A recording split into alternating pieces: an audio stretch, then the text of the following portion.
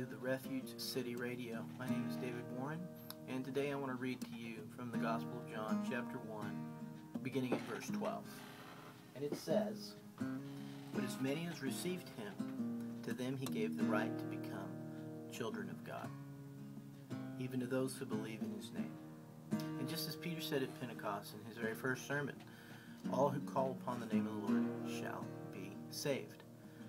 We like to decorate the cross. We like to add hoops, not just for others to jump through, but even we ourselves. Something about we just can't comprehend something that's free, something that is done for us, and that we simply need to receive it. We simply need to lift our hands up and say, Daddy, save me. You know, when we call on the name of Jesus to save us, he's there.